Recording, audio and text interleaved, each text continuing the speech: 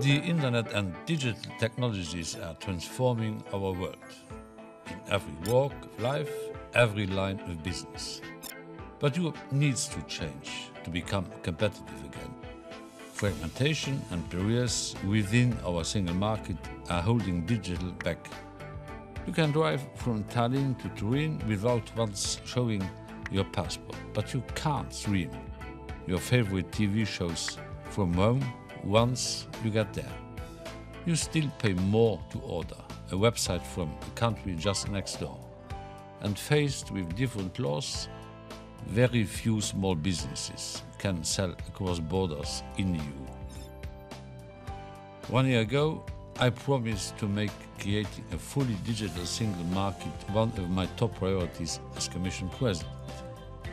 And we are making good on that promise. We are making the single market fit for a digital age. Even techies like me know that technology has to be our future.